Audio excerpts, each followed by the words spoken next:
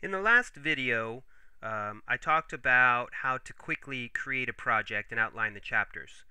In this video, we're going to import blog posts, and there's two ways that you can import, actually three ways you can import blog posts.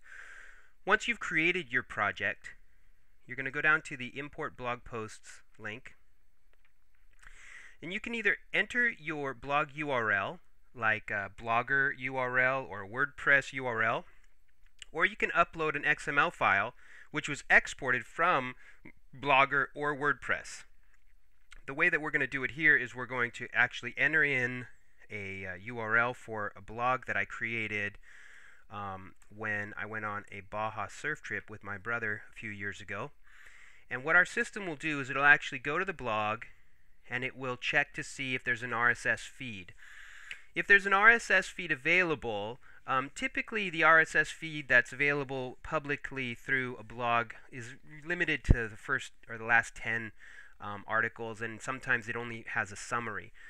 You can import that information if that's the way that your blog is set up and that's what you want, or if you want to get directly from the blog, you can actually enter in your username and password for the blog system, whether that's Blogger or WordPress. Our system will actually log in and it will capture all of the blog entries that you have available within a time period.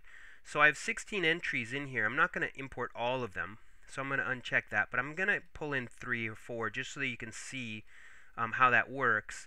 And if I didn't want to bring the images in, if I just wanted to have the text, I could check this box. But I'm going to bring in the images as well so I can show you kind of how our system handles images.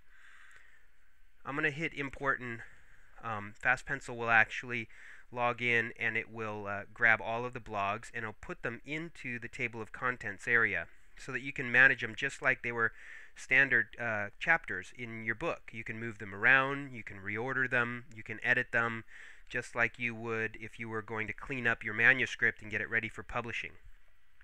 One of the cool things about our system is when it actually imports the blog posts, it will look at the image tags that come through.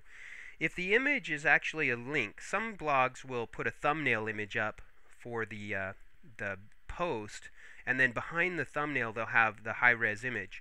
Our system will actually go in and grab the high-res image and import that in as well so that you have a higher-res image to work with rather than the thumbnail that's typically at the front of the blog. So here you can see the last 4 chapters that were imported are from my blog, and let's just put a title here.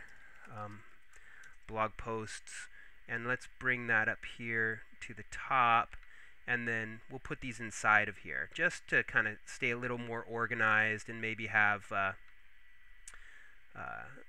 have this information in an easier way for people to understand when they read it.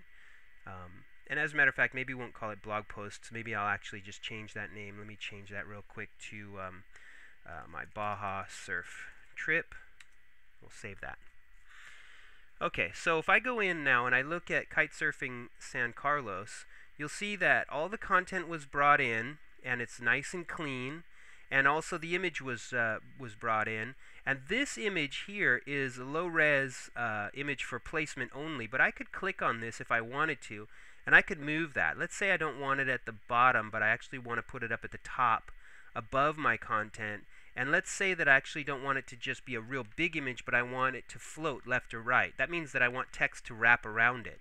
I'm going to float this, and I'm going to have the text wrap to the left of the image, okay? And I'll just save and close that.